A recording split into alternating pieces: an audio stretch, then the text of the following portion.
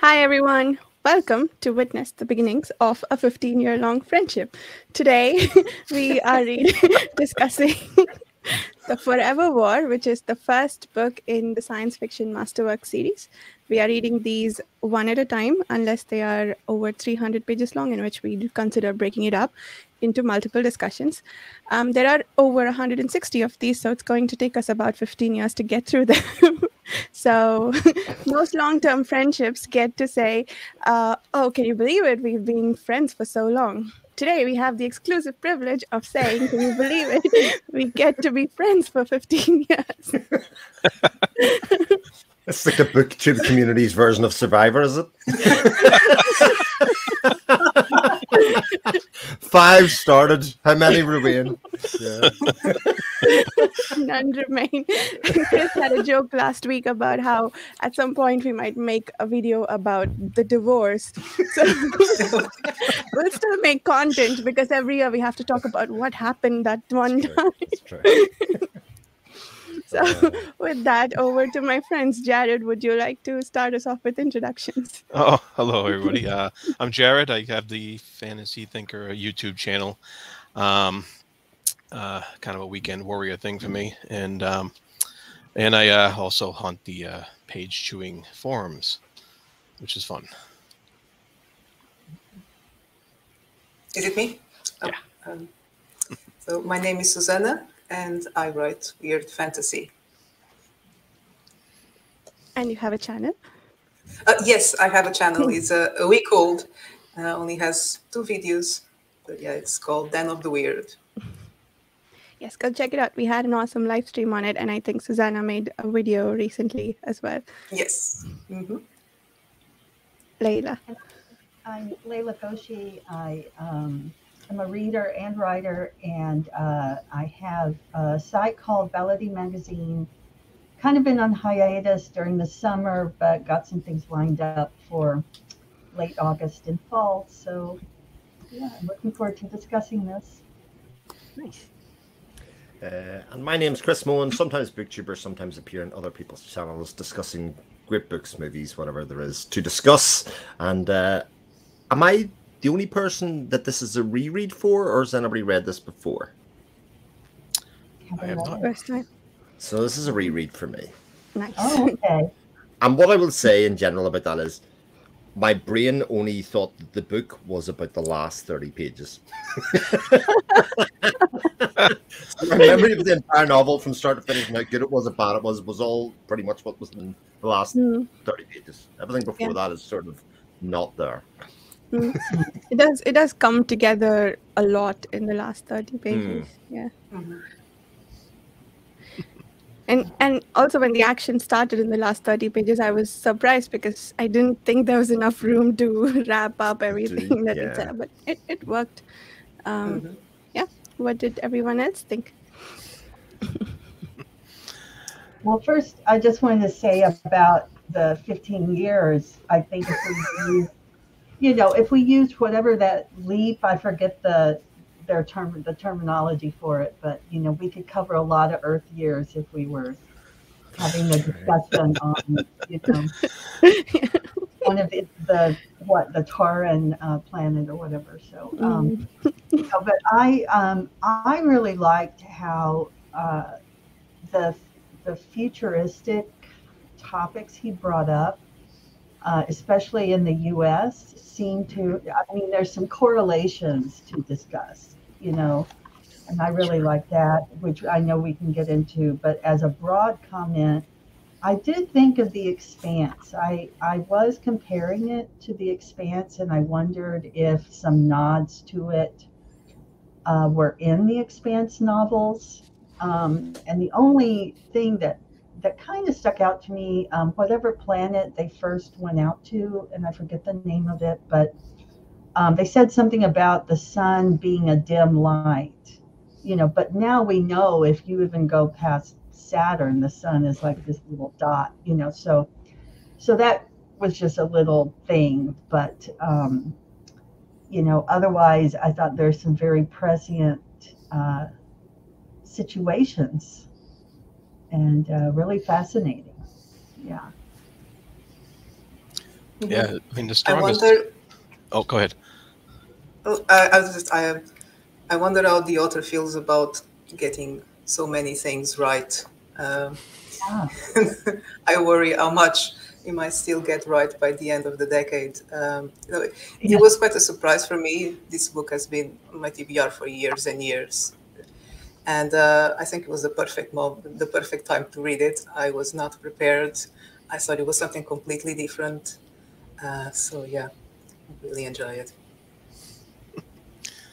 Yeah, he I thought like one of the biggest themes in the book was how he tied the big war into the economy, and how that war was kind of needed to keep the economy going for such a long time. I mean, how many years was it? Thousands, right? Mhm. Yeah. And that was so relevant to not only the time he wrote it during Vietnam, but also today. Our military, even before Vietnam, our military industrial complex here in the United States is something that I see firsthand. I work kind of in the industry. My job works for the industry, and it's something that's almost self-perpetuating all the time. Like it feeds itself, and it just keeps going. And you wonder, not only in the wars that the United States is involved in, but in all the wars that are going on the planet. This the wars are that tied into the economies, and I thought that was the thing that he brought forth very strongly in this book. It's interesting because this isn't when we were talking about, these are classic sci-fi books.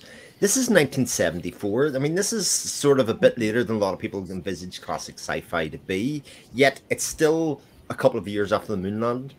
It's still pre-Voyager probe getting sent out into space. It finds this little window of time where not an awful lot of stuff has happened in terms of development of space technology, and yet, obviously, it's very much in the media and the news, and yet he's taken a common event that he was party to, obviously the Vietnam War and his own experiences, and kind of tied those two and meshed them together and created, I would say, a strange book, because I would say if you're a character-only reader, this is a book that will not really work for you, because you have a main protagonist and a character that's one very bland grey. There's nothing exceptional about him, aside from his high IQ that's given at the start, of the fact they conscripted all these smart people in. And that also is somebody that has no effect on the world. Do you know what I mean? He exists in this one, he gets moved around from place to place, but no matter what he goes to do, he has literally no effect on the novel, or rather than to be a bystander and tell us about it. So in that case, you're not getting an awful lot of character development other than the chapters of his life as he makes his way up through ranks, through basically no other reason than longevity. It's literally the only thing that happens there, but yet the book is still structured in terms of his military career from start to finish. And all of those things, I think, make for a really interesting premise with which to set the book. And then you put on, as Jared and a couple of others have said, these kind of big thematic ideas of science fiction of, right, if this thing was to happen, we would have a war that lasted centuries. What would be the long-term impacts of that? And I think not just in terms of economy, but in terms of family structure, sexuality especially is went into quite a lot and repeatedly through the book. Exactly what that would mean for our civilization, and really about the meaning of war. Then, what is the point of war in the big terms? And of course, I'm sure that's, to me, that's what the whole book is about. And I went back kind of for the first half going, this book isn't as good as I thought it was, and then getting to the end and going, no, actually, it's much better than I thought it was, and a lot of those things that I've talked about. Yeah, I think the fact that he's not anyone significant makes it a more powerful story. Like, it makes it a more powerful way to make the point that I think it's trying to make. He's just someone who's sort of buffeted around and has almost no control over anything that's happening. And, towards the end also, he goes back fully expecting to be re-enlisted, or whatever the word is, that to be sent back again to fight some more. And he's resigning himself to it. So, and yeah, we'll talk about the end when we get to it. But even as a major, we see he doesn't really have enough say in anything pretty much. So I think that made for really powerful storytelling, even though he wasn't a very interesting character, though I thought he had some really good moments of humor. Yeah. Yeah, overall I think that was a good way to tell the story. What did you think about his, the situation where either memories were implanted in their brains, false memories, or when he did become, was it a major that he was the highest rank? Mm-hmm. That he was almost totally brain. He had this whole brain reconfiguration, and I just wonder where are we with that? Do you feel like that's a comment on where media was going, or was that really a comment on where military preparedness was going? I was wondering if you think that's anything that's bearing out in real society now, since he seems to be so prescient. Yeah, he definitely had a concern about government control over the population, because there's mind control, like there's hypnosis, brain wipe, sexual reorientation, and whatever else the government offered in quotes to the citizens, and so it was. He brought up a lot of those points. I don't know if he really delved too deep into some of those. It was kind of a mention by the narrator that these things were happening, and you got to, like, as they went through the story, that what's it, the character Mandela, right? That's the character's name. Yeah.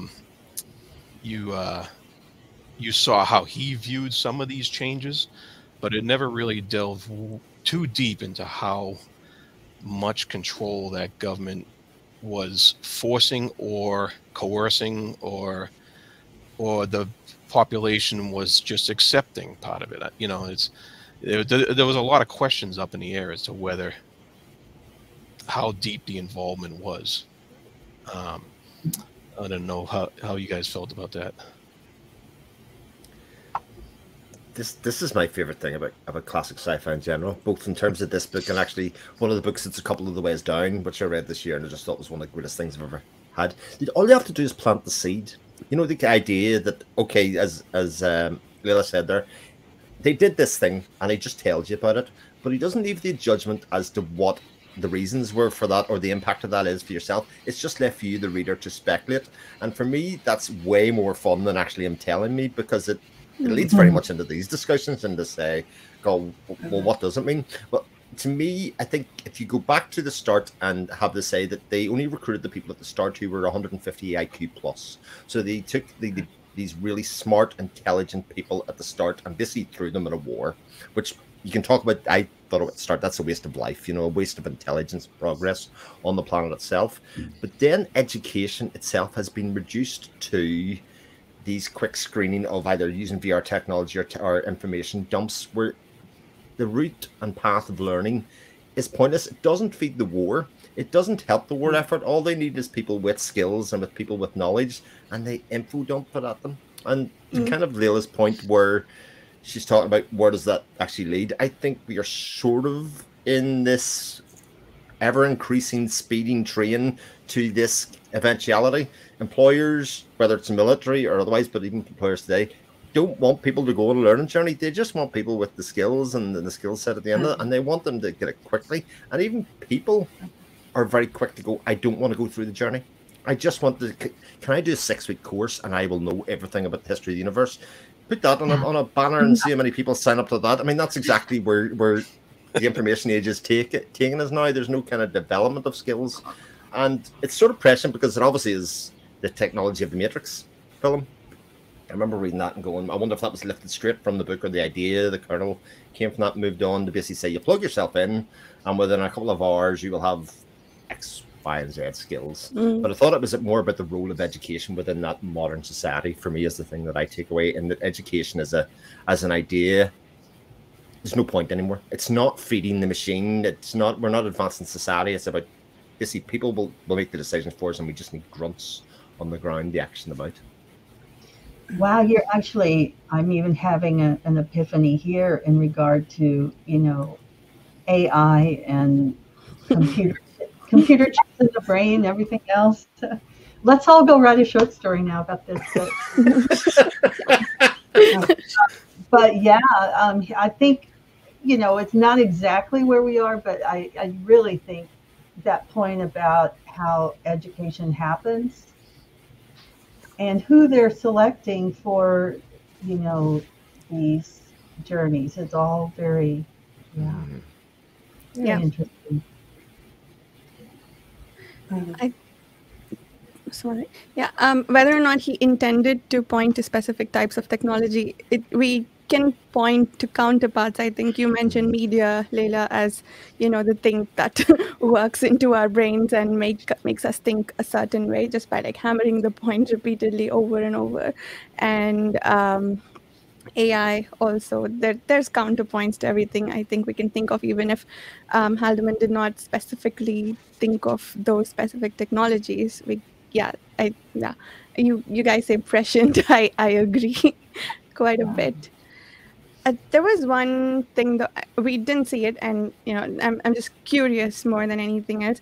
There's not a lot of education, and all the smart people apparently are being sent off into space. So who's back home developing the space technology needed to improve what they need for the war, right? That feels like a bit of a disjointed thing that you still need to focus quite a bit on education to get people to research and fund the war efforts. But yeah, but the point was taken, I think. Yeah, and they even talked about the idea that education was the last 18 years and the last 6 have been taken at home or in a community centre and kind of done distance learning. I mean, the idea that in 1974 somebody was writing the book about distance learning and kind of people learning from home and things is sort of like, what? Are you kidding me? This is a saddle thing that he was talking about, not a technological thing necessarily, but he was talking about, in the future, this is probably what will happen. And he was talking about 2600, 2700 probably in terms of his book, but it just goes to show you how the speed and advance of progress kind of bleeds out into society. Yeah. There was one other That's thing. the how it happened, in our society or in the books. It's not as important as why, the motivation about it. Why is it happening? What did he see back then that probably we're only seeing now? That's the sort of thing that I wondered, because it's so bizarre for me. Like if I'd read the book 25 years ago, I probably thought it was the most comical interpretation of the future. I think I would feel about the book very differently than what I feel now. I'm not laughing. I'm just like, whoa, this guy was a genius to understand society and human nature so well that he could predict or imagine a world where this would happen. So thumbs up.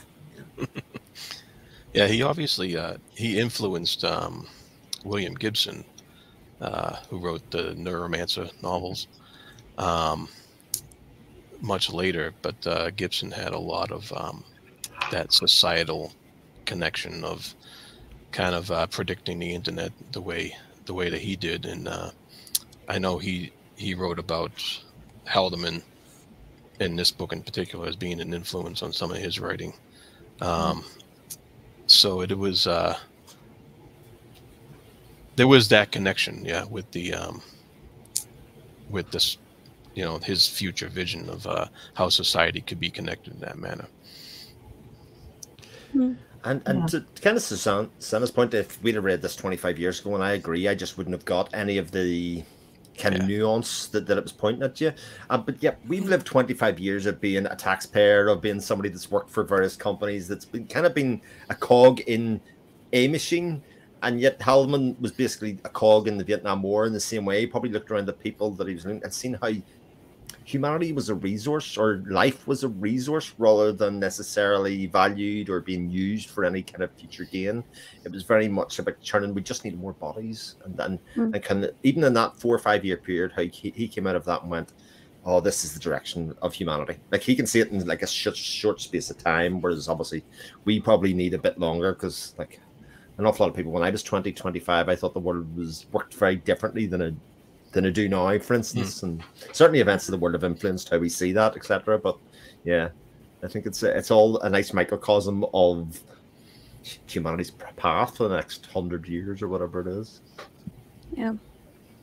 I am recently rewatching a lot of somewhat older shows like Frasier, and I've been reading Conspirata by Robert Harris, the Cicero trilogy, in which he talks a lot about politics in ancient Rome. And what strikes me the most is that things aren't all that different. They were just different people. And I wonder, to Susanna's point, if that's what it was. The society wasn't exactly how he wrote about it in this book, but maybe there were seeds or things he saw that he had a thought experiment and like blew it up to see what it would look like if this became a main event, for instance. Yeah, I think the most recent episode we saw in Frasier was there was an argument about politics that my husband and I very much related to, and that made sense even now, which is what, 20 years later since the show was made. And the Cicero trilogy was even worse. It's been several millennia and it still hits home. So yeah, maybe it was all there, and so we agree with it because it's still here. Very much agree. Yeah, it's something that Haldeman could have taken his experiences in Vietnam and be able to articulate that kind of vision from that experience just, a few years later. That's that's a powerful ability. Wish I had. But,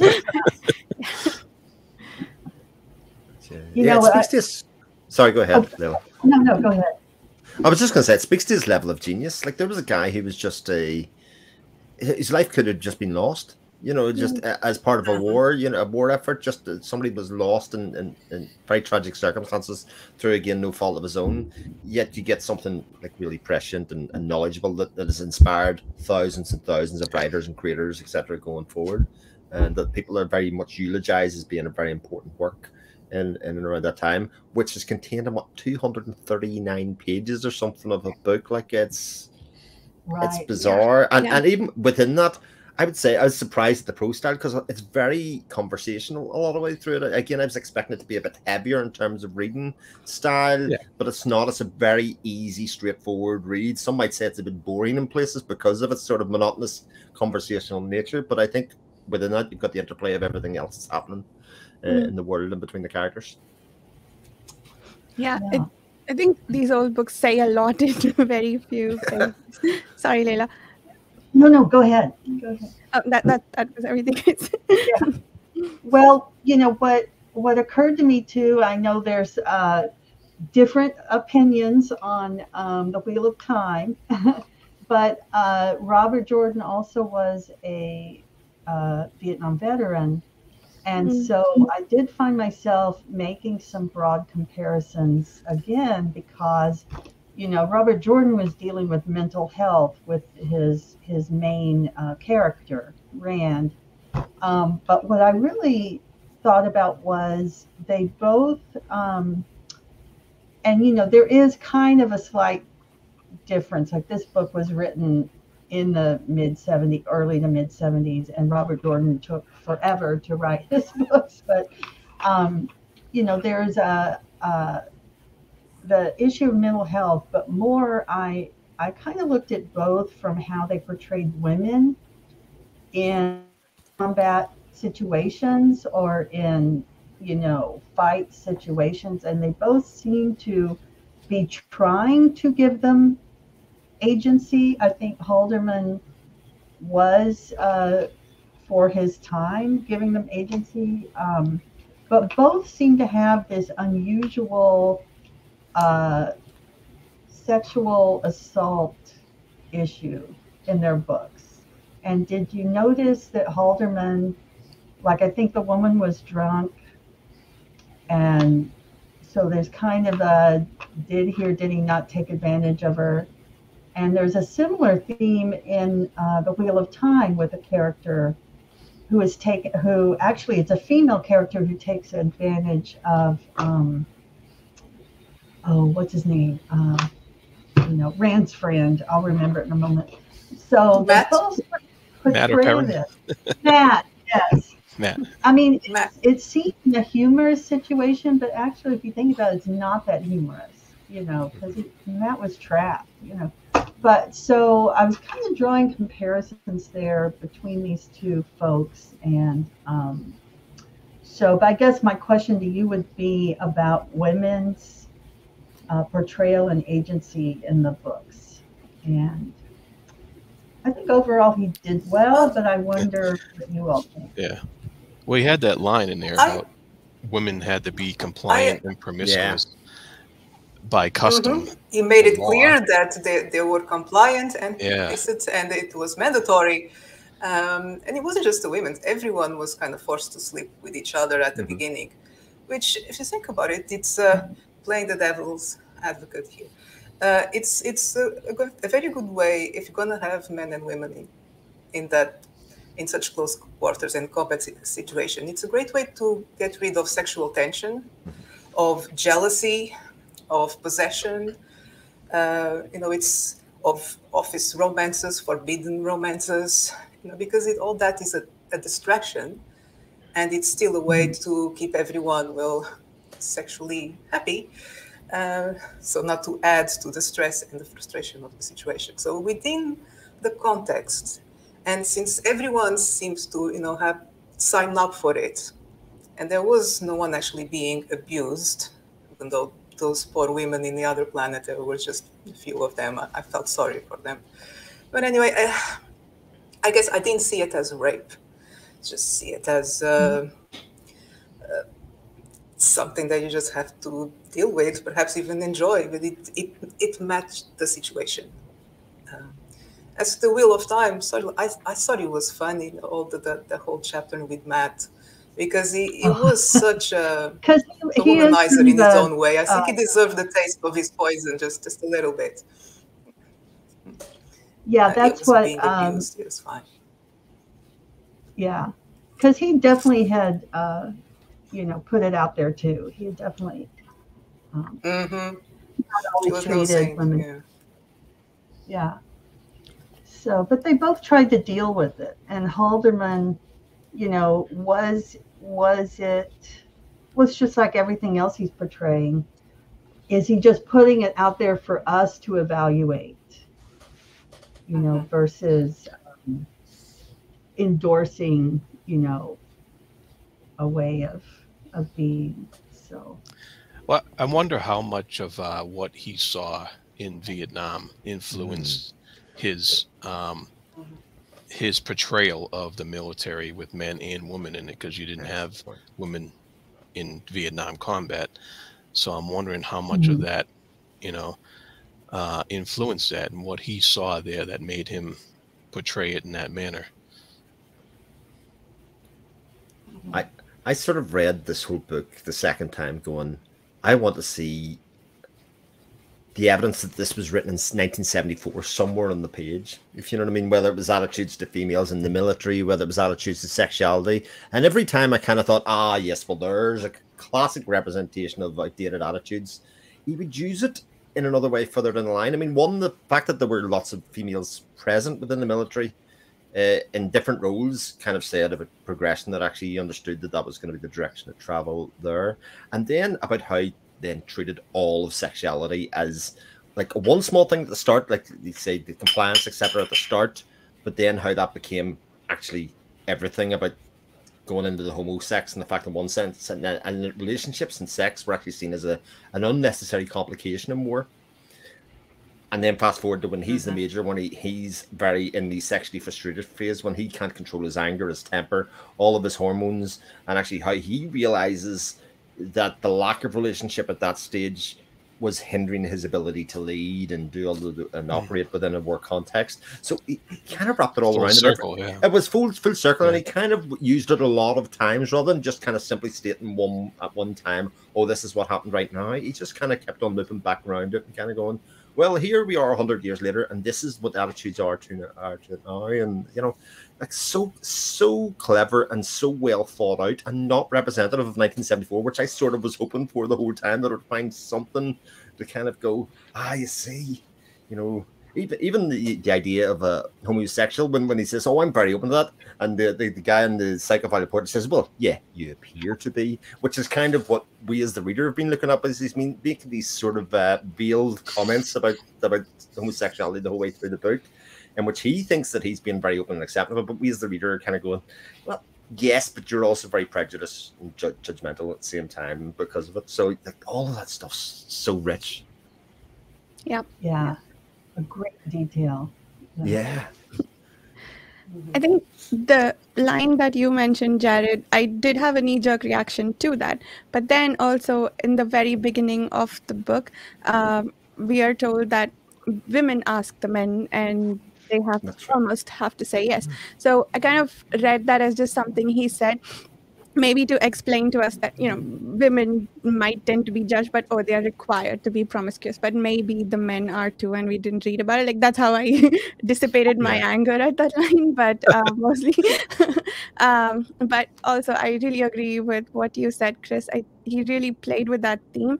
And again, there are many places where one can potentially have knee-jerk reactions and say, oh no, this character is homophobic, so the author must be homophobic. But really, it's the character, and the rest of the world, it's okay. So we're just seeing a reaction to that, which may or may not match with the readers, and we may have our own opinion about it. But I think it's still very suited to our time. It's not there.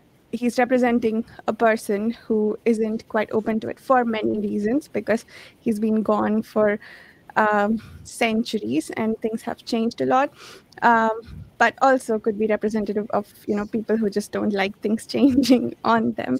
So yeah, there's a lot there that you could get angry about, because it feels like something that you shouldn't say in today's day and time, but it's just a character saying something. And if you read the rest of the world, it's not the author saying those things. Yeah. That's what I thought was great. No, go ahead.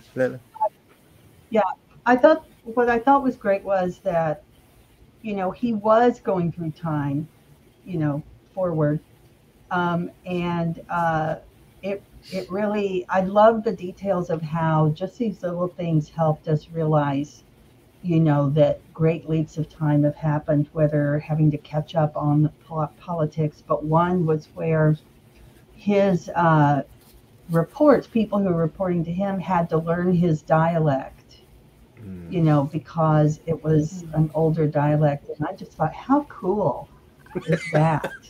You know? I wouldn't want to be in a position of having to learn a dialect, but I thought it was just really cool the way he represented that in the book. Or even to think it would be a thing. I mean, you look how many dialects and words and phrases and things that have appeared into life in 50 years from 1974 till now, to the point that the Gen Z, Gen X kind of generation, they are almost hard to understand, especially in written form. You know, in terms of language, even the close proximity that we have, even as the parents. You know, well, I would say his military experience ties into that as well, because I remember going to basic training and barely understanding half of the guys that were in my room, because they're from all parts of different parts of the country, and you have a lot of accents. You know, my accent's been pointed out before on this channel, and you had, you know, you had people from all over the place, and so I wonder if that played into his, you know, his knowledge of how dialects change over the years, and people's accents change, and the language changes. That's a great point. yeah. And we also saw how that alienated him from, like, there were many reasons why he was different and alienated by the rest of his company, and or strike force, is that what they were called? And language was one of them. He wasn't able to communicate with them. I think that is a really big deal, because I mean, maybe not in the US so much, but I know in India, language is a very great part of identity. So if you're not able to communicate to people in their language, or if you're able to talk to people in their language, even if it's really broken versions of it, they'll immediately relate to you. And so, you know, the fact that that they speak his language, but he doesn't, maybe that also potentially contributed to their lack of a good relationship. That, yeah. Or even the idea that everybody had to learn his dialect and he didn't have to learn theirs because of his seniority is kind of interesting. Yeah. Yeah. That's a good point. Yeah. There was one thing that it was kind of hard to believe. Oh, sorry. Saying there was one thing that was kind of hard to believe for me, but I guess that would be a completely different story. It was how little people actually cared that he was so old, or that he lived in a different era. You know, it was so natural for them. You would expect that, you know, people would just ask him stuff about how things used to be, or just a little bit more curiosity. So either they learned all of it, or they didn't care. I mean, again, it would be a completely different story. That was not what the book and the characters were focused. But I think it was a missed opportunity there, just now and again, to have someone show some interest. I don't know. Yeah, you have this just whole time dilation thing going on, and I didn't think he really engaged that much at all compared to some of the other stuff that he delved into in this book. Yes, I noticed that too. That it was just it was kind of glossed over a bit. That part of it. I mean, it was only, like Chris said, it's a short book, so how much you gonna throw in there? But oh, we lost Leila. Well, interestingly, I think he sort of does deal with it a little bit, because I actually think one of the very biggest ideas that's in this book is, you know, around population control, right? And how the population of Earth was fluctuating up and down. And they got to a stage where procreation was basically outlawed. It was seen as no longer a thing. They wanted to cap the population at 1 billion, and they basically grew babies in order to generate population, right? Which in its own right within a paragraph is kind of one thing. But what that actually means for society is that the family unit no longer exists. Relationships aren't there. There is not an idea that anybody would be in a current nurturing relationship where you would even ask after other people. Your interrelations with people, the heterosexual and homosexual relationships are all just, it's all sort of seen as an unnecessary thing within life, other than for release or otherwise. So if there is no family unit, there is no nurturing going on anymore, and very much, again, you're just a resource within the world, then your idea of asking after the next person maybe doesn't happen. You know, where does that come from? Where does the conversational nature of society where you grow all come from? And for me, that was the bit that kind of went, oh wow.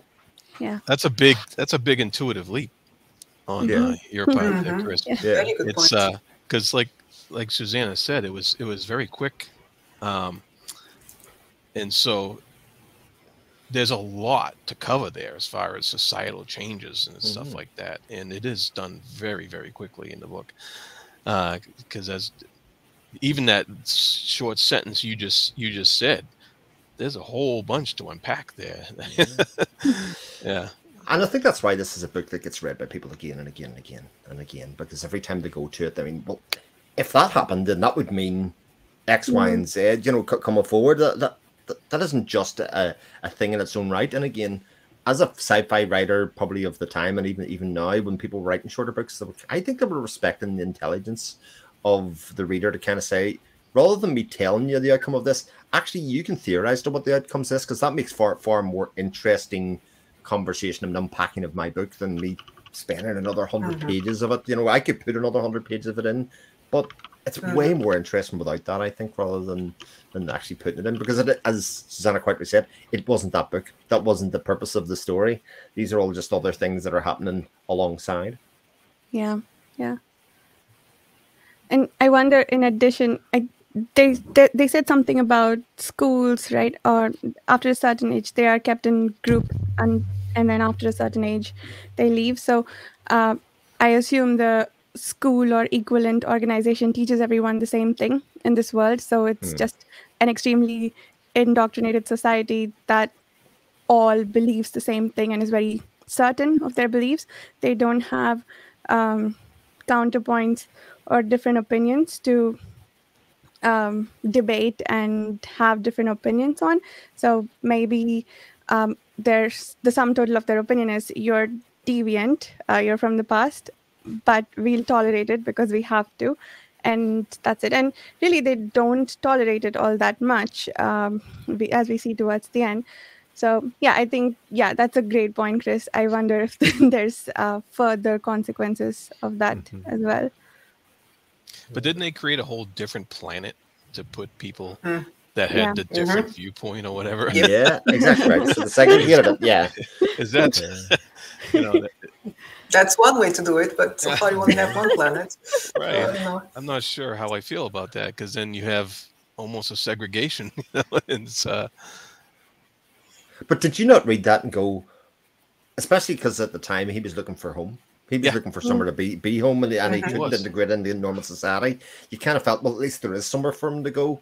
And even the first time, when he does return to Earth the first time, you see that society is completely broken down there as well. I mean, the only place that looked at it had a bit of society were those groups of people that were relying on each other for free food. When they were building the ration farms, they seemed like they had a bit of society. And obviously, it ended in tragic circumstances. Went through like this highly effective action scene, I think, probably more than any of the other action scenes in the book. I think that one really knocked the most home for me in terms of that was happening on Earth, in a place that was supposed to be, the world was supposed to be protecting. We were supposed to be fighting for those ideals, and like all society was just in pieces. People, didn't have credit or money anymore. There were currency was calories. I thought, what a genius idea, to have. As a construct, like just so clever. Yeah. That was funny and clever. Yes, yeah. It made me laugh quite a bit. Yeah. But yeah, it was really clever as well. It raises a lot of questions about the what we believe money is, and what and how it's all tied into our societies and stuff like that. The fiction of money, if you will. Especially for these people for whom money meant nothing. Yeah. I mean, these people were accruing salary over this period of time, coming back to vast, enormous wealth, but actually they were just spending half their money on like a week's worth of groceries, because inflation had just taken off that stage. And it does beg the question of, in a world where we have a planet full of resources, etc. What are the important resources? Because obviously, in terms of like in our world at the moment, oil is a very precious resource, etc. But if there was no water anymore, or people were hoarding water, oil would mean nothing. You know what I mean? It's not actually supporting life or anything. So it does make you think about what the important resources that we have and where we fund our time and energy and money into. Yeah. That's what I mean with how much more he might have got right by the end of the decade. Yeah, for sure. Going like this. Yeah, the guns were scary. That you could buy a gun at a mall. That was vaguely terrifying. But apparently they also had improvements in medicine to fix gunshot wounds. So if it does happen in our world, hopefully both of those go together.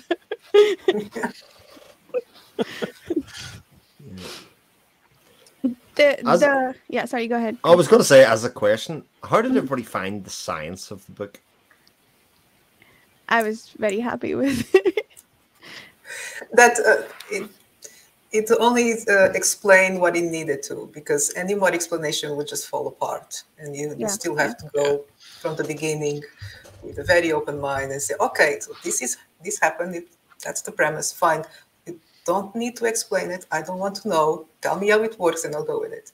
Yeah. So it was very clever, very fast, and no need for a huge world building. I appreciate that. Just fill in the blanks with your imagination, and that's fine. Yeah, I found myself even just going very quickly through the little he did explain. I was just like, okay, all right, let me get to the other stuff. I'm not a big fan of pseudo science techno speak myself, so it doesn't appeal to me. So I kind of just sped read through those parts.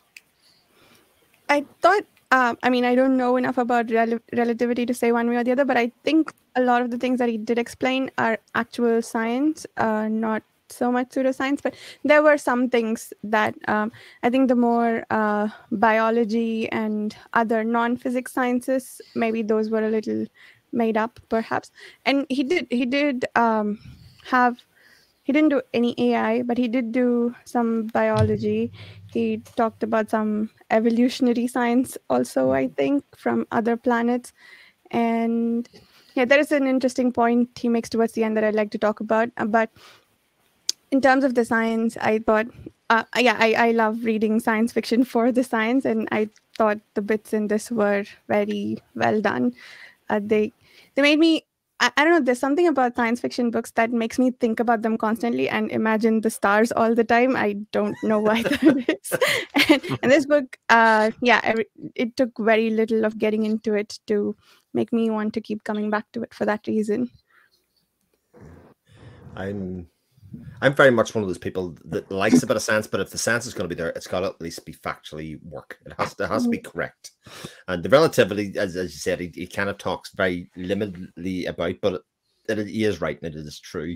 Whether those numbers, I don't know whether he run the numbers through the relativity formula or not, but in terms of time scales, etc., and the distances that was all right. But there was a couple of other nice things that I thought were, again, here's a book indicative of 1974. So and it did make me go to Google.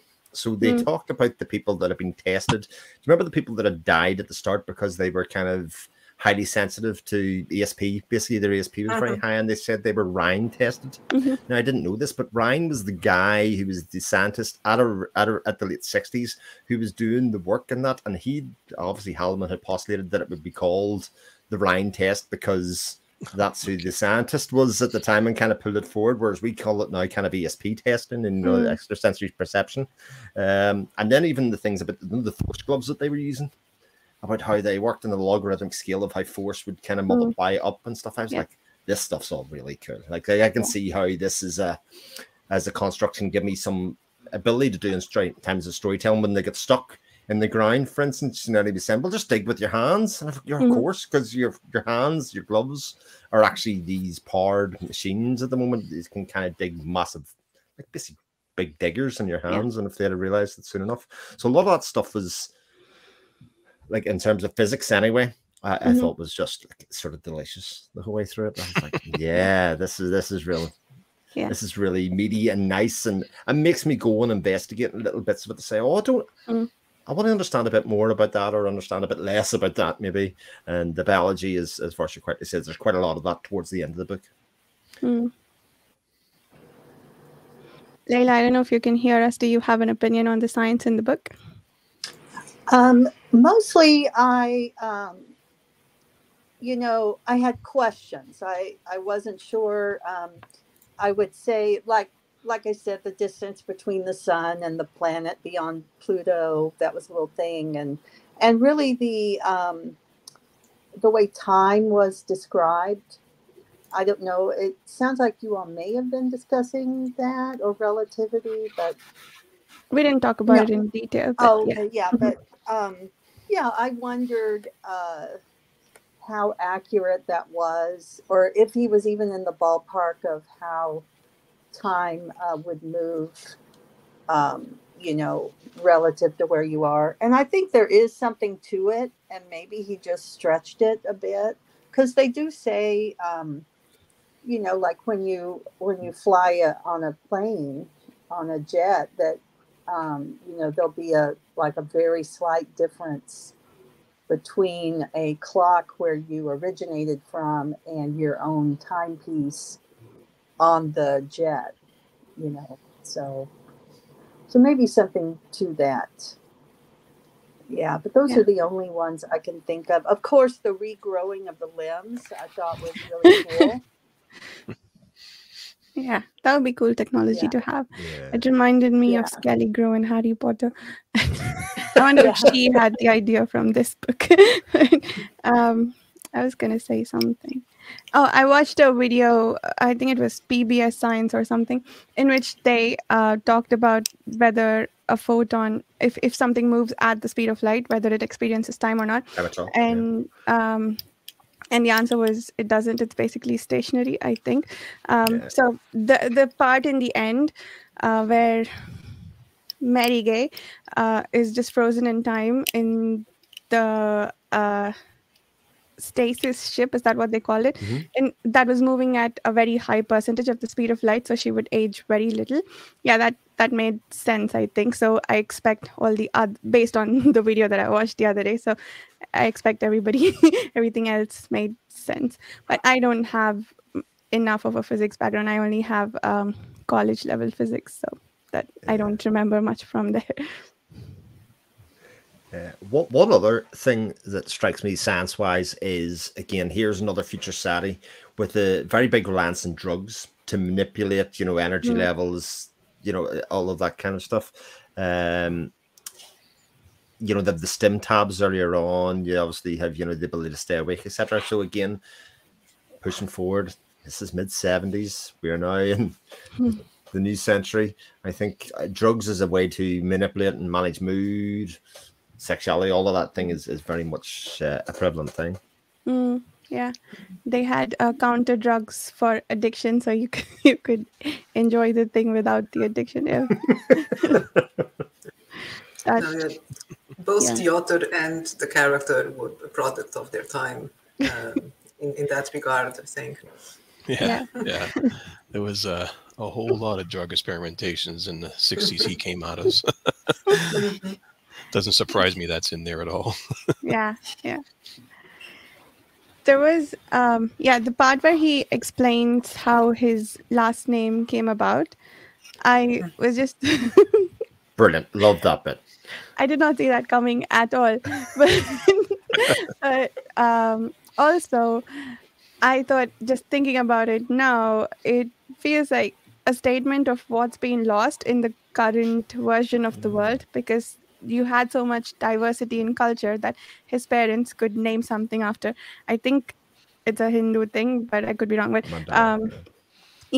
and his parents named something after a culture that, you know, that is far away from where they are, and now we've coalesced into this society with one consciousness.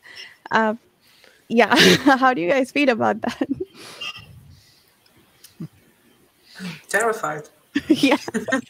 I have a feeling, if anybody's interested in this, that our discussion of the last book of The Expanse will cover this in quite some detail, actually, because it's very much a big, massive theme of that book.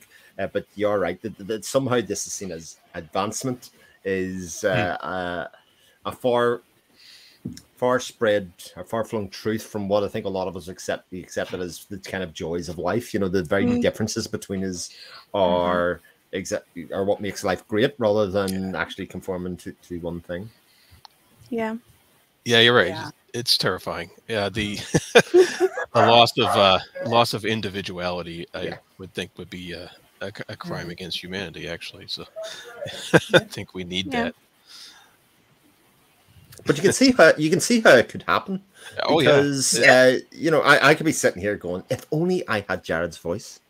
You know, my life would be improved tenfold. You know what I mean? If only I had his really wonderful accent or something, you know, and people say, right, you can have that if you want, you know, and you know, so you can see how those like small things. It's the same with like prosthetics and plastic surgery, etc. You know, there's deemed as improvements, but often the end result is something more monstrous than what was set out. You know.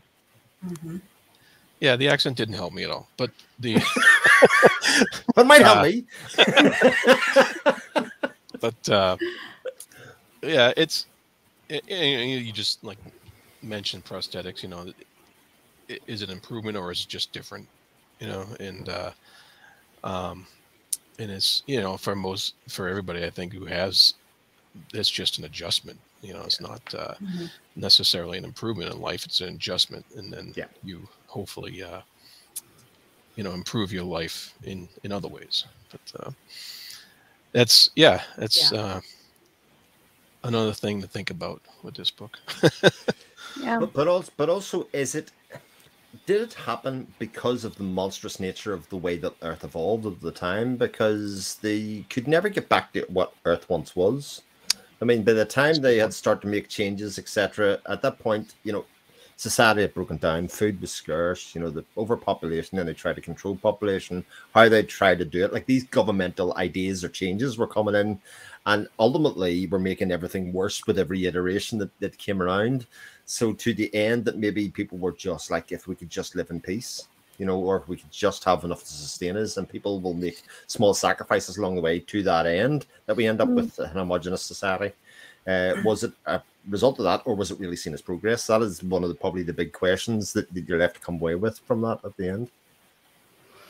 It felt to me like Haldeman was almost making the point that this is inevitable in the evolution chain, because of something he said about Taurans, that they had already evolved to being all clones of a single consciousness. And it felt like they were a slightly, my reading of that was that he was saying that they are a slightly more advanced consciousness. They had already evolved to that stage. And maybe it was war that precipitated the human evolution to that stage. But it sounded like he was saying that that's where we're all ending up. I thought that was the point he was trying to make, and I didn't. Well, I don't know if I agree, but agree is also not the right word. I don't know if that makes sense. And also another thing that I wanted to ask or discuss in that regard is the uniform consciousness said that if things don't work out for this one, if they turn out to be not okay, they would just replace with a different consciousness. But who's making that decision? It's this person. Why would they ever make a decision to exterminate themselves, right? So that, I don't know if the inherent conflict in that was baked in, it's by design, or if it's just not really making sense in the plot. That's a good point. I mean, the book is it is a warning against war. And so the consequences of a forever war could lead to that single consciousness, which wasn't very well portrayed as a good thing in the book. So maybe that's his, that's his warning. That's his warning to the readers and stuff like that in society, basically. You mean that it makes a society single-minded? No arguments, no conflicts. Everyone in agreement. It's interesting. Scary. But also, what does this consciousness find to, like, where does it find the will to live on? Why would it, for instance, breed more humans? But I suppose you could make that argument about other hive consciousness in the animal kingdom. So, yeah. But it is where's the purpose, and also that it took for all of this progress, and they've got the thing I've written down the book. 3143 is the end date for a lot of this. It took a guy from the 20th century, from 1974, to point out that actually the flaw in the biology of having the single consciousness, and actually this would be a problem, and we mightn't be able to see the problems with this for another 1,000 years. And by then, is it too late to fix, or what actually happens at that point? It's just like so mind blowing. An awful lot of, like, the possibilities of an awful lot of this are far reaching. Yeah. I find that to be a conceit in a lot of science fiction, where the modern person has the foresight to point out what's wrong with society, the way society is going, rather than the people who are living in the time. It's that happens quite a bit. Yeah. Especially in time travel stories and stuff like that, but also in these kind of stories where the guy's way into the future from where his origins are, you know. It's not a new thing either, though. I think that's one of the reasons I'm keen to see Oppenheimer, you know, the movie, the Christopher Nolan movie, because again, nuclear technology has been around long enough that a lot of people just look to see the possible advantages of nuclear, but actually as a construct and conceit at the start of how, whether we should be dabbling in this, those kind of ethical arguments all happen at that time rather than happening as much now, because it's kind of evolved past an awful lot of that. So if I would say anything about the current time that we're living in, and again how this novel's so relevant now, we're sort of in this culture war, and that the idea that you question and you be well read and do all of, you know, don't just accept whatever government's going to take from you at the moment, is very much the battle that's happening in Western society, I think, at the moment. You know, where some people are saying, no, the government's, you should always just listen to the government's always right, versus people are going, actually, no, I'm not sure that's exactly what we should be doing as a society. We should be having these ethical arguments. You should be questioning and asking for higher standards of people, etc. All that kind of stuff's going. But you're right. Like, as a book, this is the most anti-war book or piece of fiction that I think I've ever seen, because it actually does take it through to all those eventualities. It doesn't just do a little microcosm. It kind of says, these are some of the things that could happen. And are you okay with that? Fine. So the big reveal at the end that was just very casually thrown in, that the war, that the government basically lied, that the Taurans attacked first. It wasn't as much of a gut punch as it could have been, but I think that's possibly also by design. Maybe we saw it coming and it just sort of confirmed to us, but based on what we've seen of the Taurans, that they just have learned to fight from the first combat that we see on the ground. It didn't make a lot of sense that they would attack, and for what reason. And so maybe it was just confirming the reader's beliefs at the end. Was it a big reveal for all of you, or was it just, oh yeah, I thought that might be true? No, I wasn't surprised. I thought, Yeah. I thought it was a nod to, what helped get the U.S. into the Vietnam War was this situation called the Gulf of Tonkin. I don't know if, Susanna, you've heard of it, probably others have. So it was kind of the U.S. made an accusation that North Vietnam had attacked a U.S. warship or something. Yep. And that launched us into Vietnam. So I just wondered if it was a nod to that in some way. Yeah. Yeah, it could have been. It was. I'm sure that was on his mind, the whole, because Vietnam was obviously on his mind when he's writing this. But it wasn't a surprise at all to me that's how it ended up. And it ties into that theme of otherness that he creates. These aliens are the other, and that's how the North Vietnamese were portrayed during the Vietnam conflict, was they are the other, and that's very, like, the obvious theme in this book. And it's you're right about pointing out the beginnings of the Vietnam War, very similar in that regards to the government was reacting to something that didn't happen, false information, and it just escalated from there. Yeah. And then as the war kept on going, does anybody remember what we were fighting for in the very first place? Like the origins of it, you know, by the time, you know, you've got a forever war here that's went on for millennia, essentially. You know, they've been fighting for thousands of years for territory, kind of doing the minutiae of war without ever actually thinking, oh, why? Can anybody tell us? And he was there at the start, which I think is why him as a character is quite important, because if he wasn't there, those veterans weren't there, then does anybody even know or understand what war is for? Like, what is the point of war? Yeah, that's a great point. Yeah, it was just another aspect of life. It was, if you don't know any difference. Yeah. It's like the weather. Sorry, go ahead, Susanna. No, I was done just having a little insight.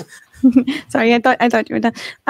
There was, the other thing that I thought was interesting that was that all the planets on which they attacked Taurans, it was with the sole purpose of extermination, because you couldn't establish human colonies there. There was no point to it other than let's kill some Taurans, which I thought was very interesting, because wars on Earth, you're probably fighting for territory, like you pointed out, Chris, or some other things. You have domination and then you get something out of it. And here it is just killing some people. You don't even know where their home planet is. If you did find it, you probably don't want to live there. There is absolutely no purpose to this other than killing Taurans for some made up purpose. So I thought that was really interesting, that I guess the point that it's trying to make is this is pointless. And that was very powerfully done with the space war. I thought it was also very interesting that, Mandela was tagged as a pacifist by whatever psychological program examined him, but that he could still participate in the war because he had, like, psychologically, he saw the military as being responsible for the killing, not himself. So it's like the institution's doing it, not him as an individual. I thought it was really good how he portrayed that. Yeah.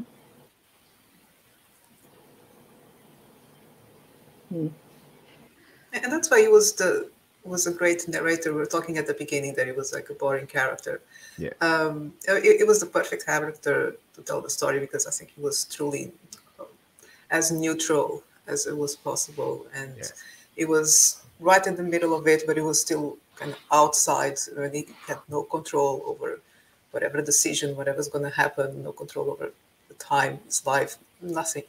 And he just moseyed along and did what he had to, and had a very resigned way to deal with things, to look at, but still optimistic and loyal and doing what he had to do. So there were little gems of insight now and then that it was enough to carry on with all the narration, and you would get a lot just between the lines, because it was from his personality being so neutral, you could almost project any hypothesis. So it was a very well done character for that story. Yeah, it was, the character seemed designed by Haldeman to have that kind of blank slate, so that the reader can be kind of the character as you're reading along, take in what he sees, but then, like we were saying earlier, create our own thoughts about what's going on there. And that's a common enough approach for POV characters, first person, to make them kind of that blank space that you can fill in your own thoughts and personality with the character. It's very hard to do, though. It's very hard. I agree. No, he pulled it off. He pulled it off, and he definitely hit all the right beats with the story and the character's viewpoint to really make that a strong part of the book.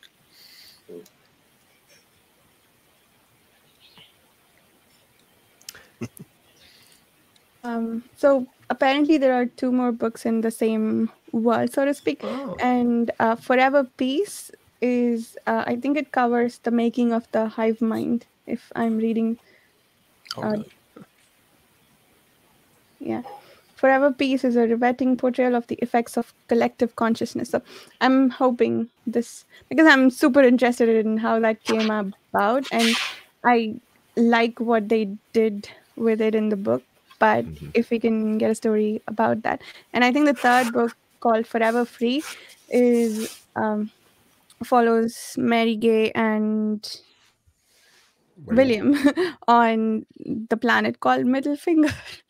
Oh yeah, that's right. Little finger indeed. Yeah. But talk just a little bit about the subversive nature in which he treats sexuality the whole way through the book, and there's kind of almost this ping pong effect, you know, of current times say that homosexuality is the abnormality, so to speak. Fast forward to, you know, when he goes back to the earth, and, you know, homosexual is encouraged, and, you know, some people are still heterosexual, etc.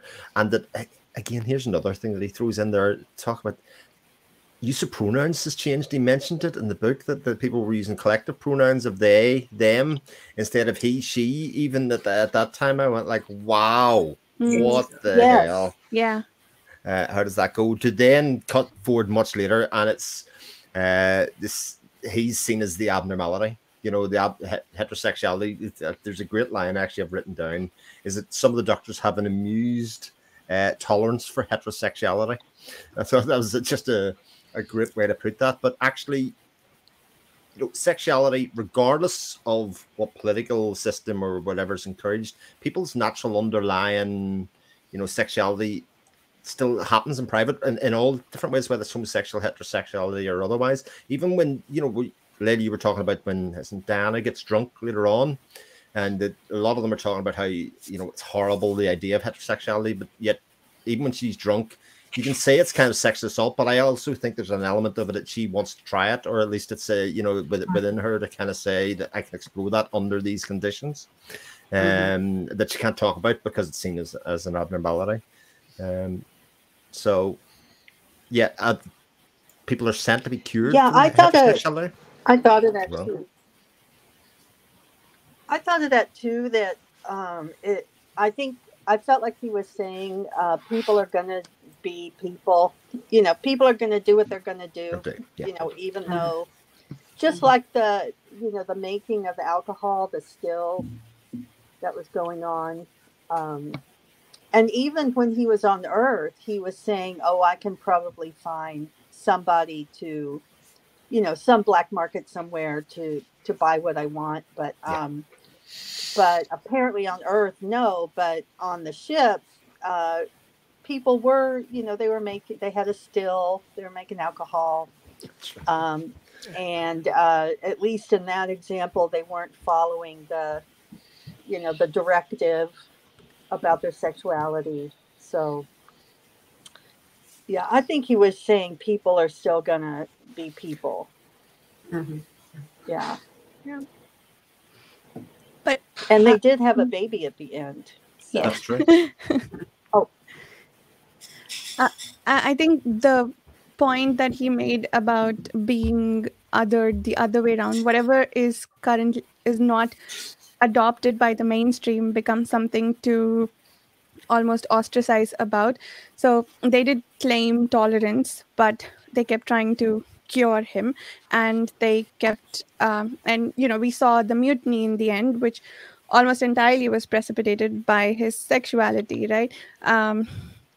So I thought that was a really interesting way to show, one, that we have a tendency to other whatever is not mainstream, and two, and even if we like exactly just flip sides, and two, what is ridiculous about, I think, maybe in the 70s about othering homosexuals at the time, perhaps. So yeah, I thought that was really well done too. I agree, Chris.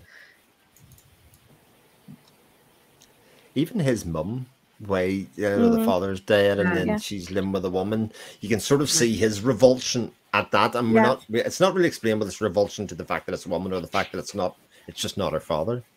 Do you know what I mean? Yeah. But he leaves and can't even speak to his mum after that. You know, he just has to get, as one of his reasons for going back to war. You know, what is this world? You know, and again, that I'd say very strong allegory to people returning from the Vietnam War to kind of find themselves trying to reintegrate themselves in the American society and go, well, who am I now? What kind of world have I come back to? Yeah, that alienation that the people, that soldiers felt coming back from such a situation. Yeah, was reflected very well in that those scenes with the mother and stuff like that. Yeah. Yeah. I mean, he's got it all. Sorry. Say that again. Sorry. I'm just saying he's got it all. I mean, he's covered so much.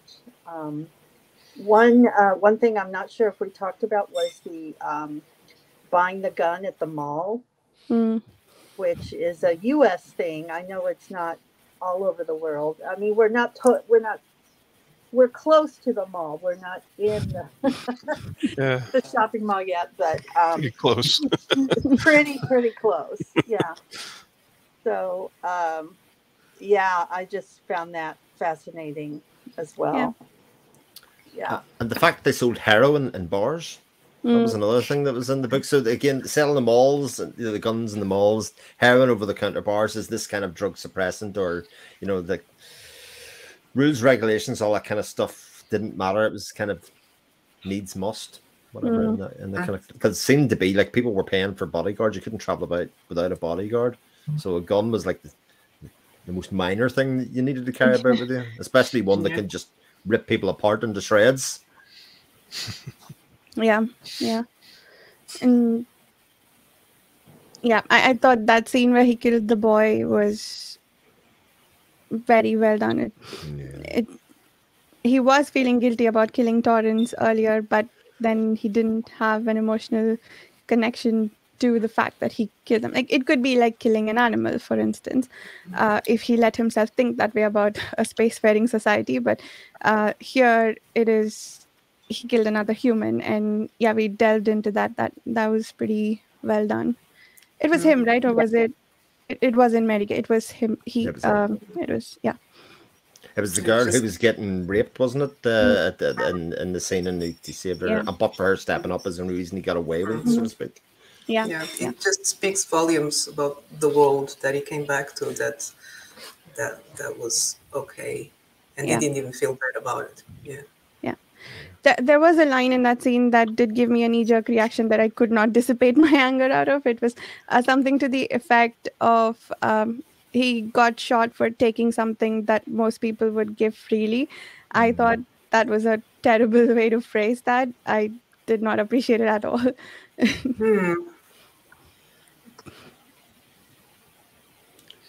Sign of the times, maybe. Yeah. When he wrote it.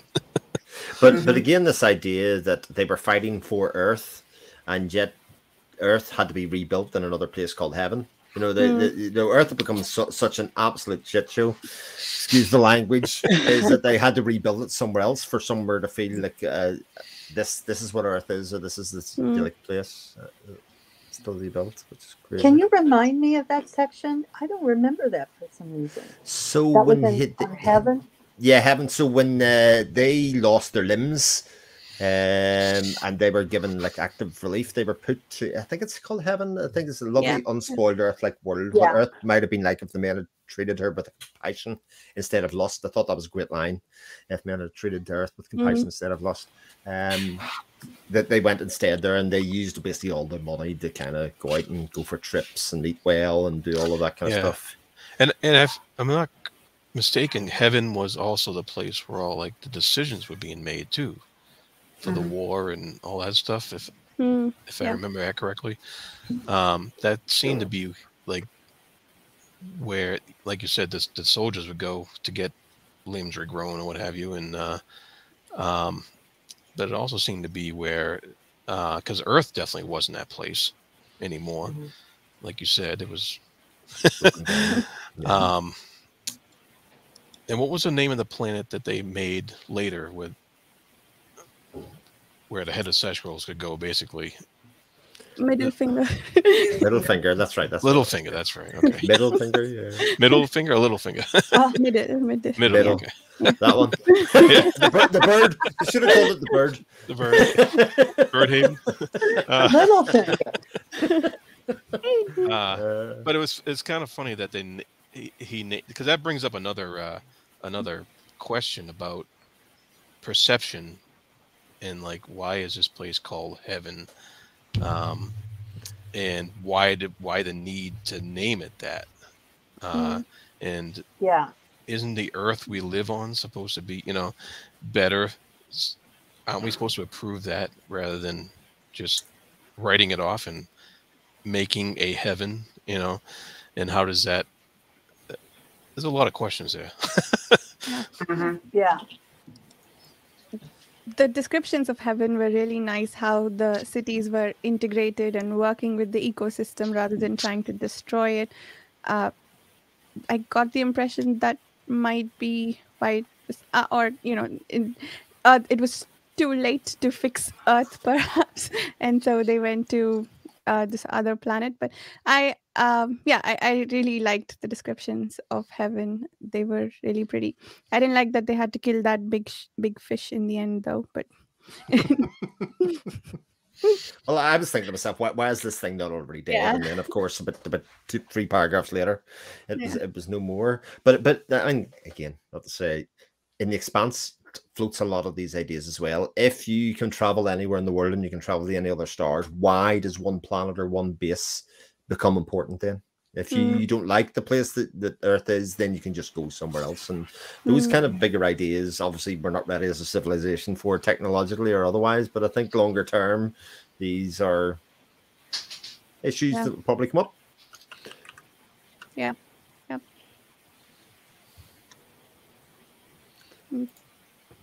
Was there anything else to talk about? I'm trying to think if there's a lot that happened towards the end. I'm trying to remember if there was anything else to bring up. Well, I'm really glad that there was an happy ending, because I was listening to the audiobook and it was just like 15 minutes left, and I was like, this is where it's gonna end. It's just, I thought it would just be deployed again and to be continued or something. So I think it was very well wrapped up, in a romantic and optimistic way. But it was good to have that glimmer of hope for humanity and to see the character, finally settling down and hopefully be happy ever after. So I am a bit of a sucker for fairy tale endings in that regard, and I really enjoyed it. And it's so neatly wrapped up just at the end. Really nice. And I think the ending made sense. Like, it didn't feel rushed or not earned or anything, because the timeline of the story allowed for it. They arrived after being at the farthest reaches of the galaxy that they could have been, and came back, and they're like, yeah, cool, the war is done. It made sense, right? That they were gone for so long. So yeah, and I liked that they got back together with Mary. I would have liked to see her version of the war as well, and I believe there is a short story in Forever Free that gives us that. But yeah, I don't know, the book structure obviously doesn't allow for it, but I would have loved to hear what happened with her, other than besides I was not aging for 200 years. I'll be the dissenting voice and say I don't really like the ending. It didn't really fit. No, especially the first time. I don't mind the happy ending, because you do like something good to happen at the end of the book, because it's kind of a bit oppressive the whole way through. But I remember that when I was saying about my first read through, one of my takeaways from the whole thing was, imagine living that, surviving at the end and realizing you had nobody else, that you had no reason to live for. Do you know what I mean? I remember thinking that was such a big moment when I got to the end of him surviving that scene and then going, but to what end? Should he just have died at that end? And I think that was a really powerful statement that they could have made in that end. And then for him to come home, and the bit with the letter's lovely. Like, it's really, really nice. But I remember at the time going, it's just not quite as powerful as that could have been, in terms of like a statement to say, if there's no reason to live, or what are you living for? You know, the right to fight for life, etc., is one that's naturally inbred into all of us. But actually, at the end of the day, this bastardization of civilization and of humanity, is it something that's worth saving? I think would have been a much stronger and bigger thing. Now, on second time reading through, I was like, no, I'm happy enough with the kid, and you know that was good. You know that was fine. But I remember thinking like it fit much more tonally with the book if it hadn't happened. Yeah. So society should have been destroyed and then start over or something. I think that's the point. Is humanity worth saving at that point? Because I mean, humanity sort of didn't no longer exist. Certainly not the humanity that we all recognize in some way. So did it survive? And he fought tooth and nail to live, and for enough of them to survive to say. But really, the realization should have been, and what now? Yeah. But isn't the point also that they weren't at risk of extinction from this threat, right? Whatever humanity did to itself. So he wasn't even really, if you think about it, fighting to protect humanity, because the Taurans didn't know where they were. All they had to do was not go near the collapser where they claimed the Taurans were. So yeah, I see your point about is humanity worth saving, but he wasn't also really saving. So at the end of it, it's just despair. And for the character that we've been following, humanity is surviving and doing well with that single consciousness, apparently. So I would have had a very bad taste in my mouth if all he did was jump off a cliff at Stargate. Yeah, like I said, I think on a reread, I was much more open to the fact that, okay, this isn't quite as depressing. I'm actually quite sure that when he sent this to his publisher sent it back and went, you need to put an ending on here. Yeah. That gives humanity some hope. It feels like a Hollywood-focused tested ending rather than necessarily one that fit Tony with the rest of the book. I would be interested to know. Yeah, that's a great point. I would love to know what. Yeah, that sounds like, because it's so small, maybe it feels almost like an afterthought. Yeah. But I'm glad. Like Mary Gay seemed like a very nice character. They seemed like a very nice couple. It seemed like, you know, a lot of things that he was saying about, you know, if she had just been positioned with me, why were we split up in the first place? Like it's never made any sense in the first place. That they were broken up like that, but yeah, that was also interesting that there was a line in there when they got separated and they got separate commands about how they thought years into the future, but absolutely gave no consideration to the humans involved, which is a very powerful statement.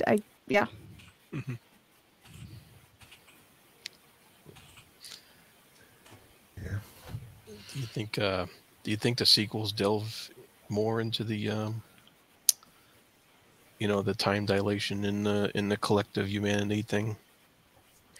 The collective humanity, yes. I think the second book is probably all about that. If I didn't go back and read the premise after I finished the book. I only read it in the middle of it for some reason, but it says something about collective consciousness in the description. Okay. So I'm guessing it might be doing that. And the third one is about Mary Gay and William on Middle Finger and some other war that's probably happening. It is called Forever Free, though, so I think we'll get a even bigger bow tie at the end. Yeah, maybe. But if you go off reading every books that are shoot-offs of the first series, we'll never make 15 years, Varsha. It's never going to happen. No. These will be side quests. We are still doing the Masterworks one at a